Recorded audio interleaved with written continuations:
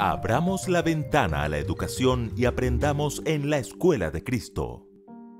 Hay escuelas especializadas en ciertas áreas. Si pensamos en una escuela de música, por ejemplo, se enfocan durante años en desarrollar las habilidades necesarias en sus alumnos y cuando lo logran, generalmente cierran el ciclo con un recital, el gran día donde el estudiante se viste de gala, ofrece un concierto y recibe el reconocimiento por su esfuerzo y dedicación.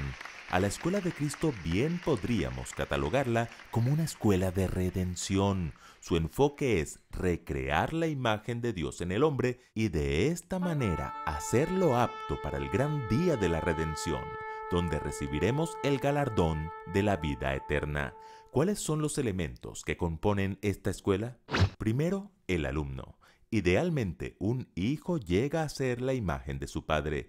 Por eso dice la Biblia, por ejemplo, que Adán engendró un hijo a su semejanza, conforme a su imagen, y llamó su nombre Set.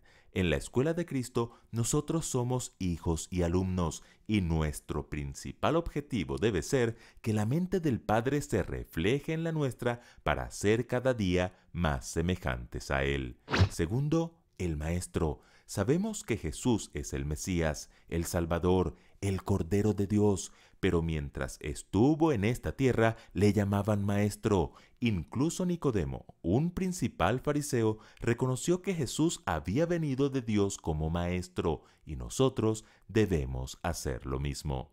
Tercero, el libro de texto. La palabra hebrea para la primera parte de la Biblia es Torá, que casi siempre se traduce como ley, pero realmente significa enseñanza. De hecho, toda la escritura es inspirada por Dios y útil para enseñar, para redarguir, para corregir, para instruir en justicia. Por eso la Biblia debe ser el fundamento de toda verdadera educación.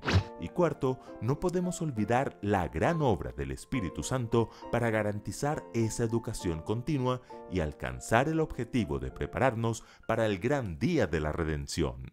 Sistema de Educación Adventista. Esa es nuestra opción.